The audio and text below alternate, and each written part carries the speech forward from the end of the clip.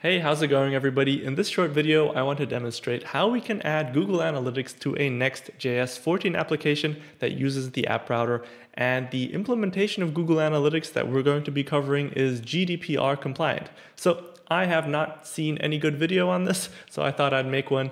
And you have to excuse me, I've not uploaded in quite a while, so I'm still a little bit rusty. But this is what we're going to have as an outcome.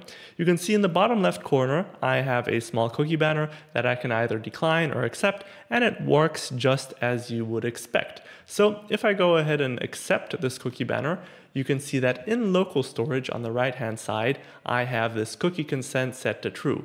Now, if I go ahead and refresh the website, you can see the cookie banner doesn't load anymore because, of course, if the user has accepted the cookie consent, then it doesn't need to ask again. Now, if we delete this value from local storage and reload the website, you can see in the bottom left-hand corner, the banner appears again, because it didn't find any cookie in the local storage. And now we can go ahead and decline it, for example, and it also works as expected. So if I reload the website, then it won't show again because the cookie consent has already been set to false. So we're going to take a look at how this is built up. So before we jump into the details of the code, let me briefly mention that all the code that you're going to be seeing in this video is also going to be linked in a GitHub repo down in the description right above the like button. So go ahead and check that out after the video. So I have bootstrapped a Next application using create Next app, and I have modified it to add the cookie banner. In this layout file, we have pretty much everything that we need. First off, we have the Google Analytics component and we have the cookie banner. So those are the two key constituents. In the Google Analytics component, you can see that we are passing in the measurement ID as a prop. So where do you get this measurement ID from? If I open up my Google Analytics dashboard, you can see that there's this one page, web stream details, that gives you this measurement ID, which I have anonymized in this case. But for you, this will be your measurement ID, which you need to copy and paste into this place right here. So now let's go into a little bit more detail on the Google Analytics component. When we look at this Google Analytics component, there's one thing that we need to be aware of, and that is that Next.js is a single page application. So the first render comes from the server and all the subsequent navigation and routing happens on the client side. So what that means is basically that when we have a user who visits our website and starts navigating through the website, we wouldn't be able to see that because all of that happens on the client side. So we would be missing out on really valuable information if these navigations between the pages were not sent to Google Analytics. So what we do in this component is that whenever the URL within the browser window of the user changes, we record a page view event. So let's see how that's done. First off, you'll see at the very top, we are using the client. So all of this is happening on the client side. And then further below, you can see that I'm using search params and path name. So basically, we need those to construct the URL that the user is currently on. Then after that, we have this small check, which checks that the window object is available and if the Google tag function is defined. And if that's the case, we're going to send the page view event to Google Analytics. Yeah. So in effect, this use effect statement over here, it is triggered whenever the URL in the browser window of the user changes. And whenever that's the case, we send one of these events to Google Analytics telling it that we have a page view event. Then further below, you can see that we have script tags.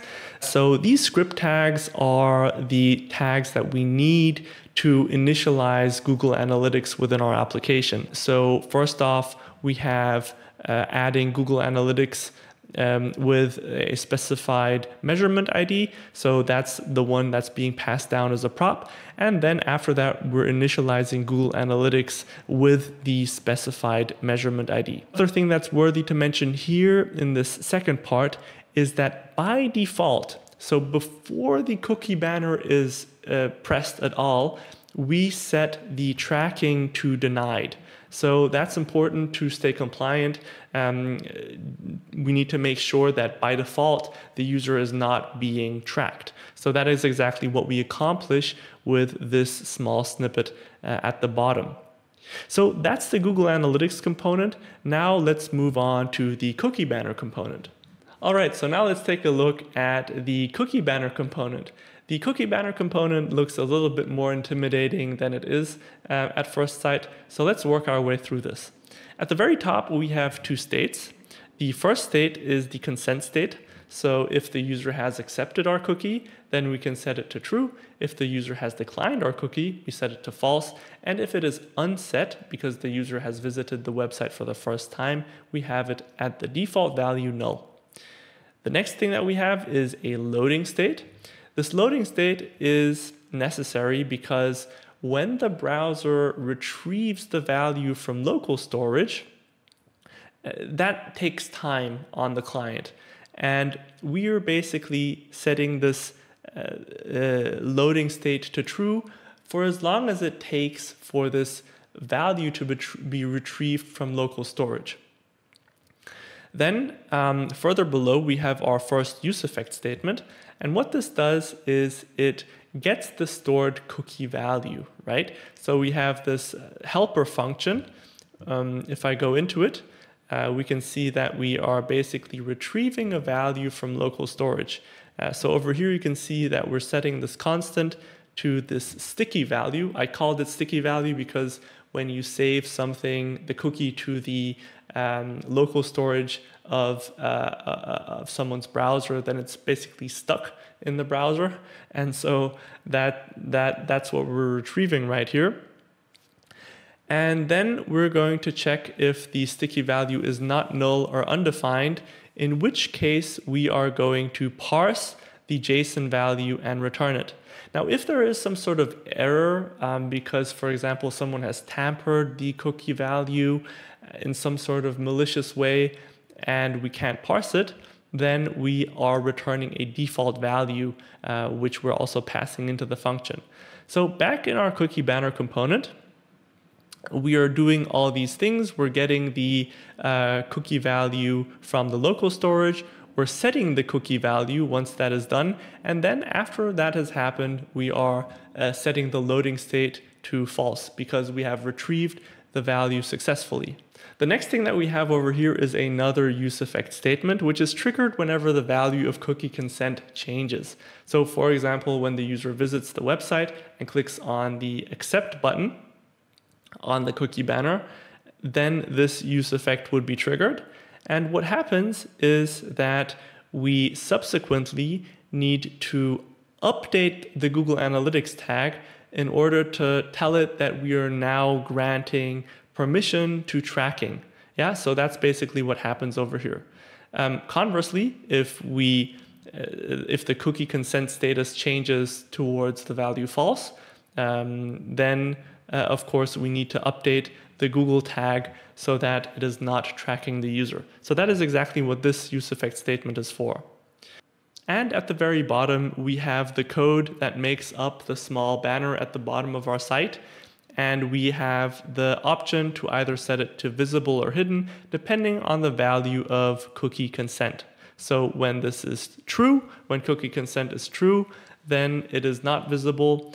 And when it is false, it is not visible. Only when it is null, this ternary operator is set to visible and shows the component. And I mean, that makes sense. You only want to show the cookie banner whenever the cookie has not yet been set.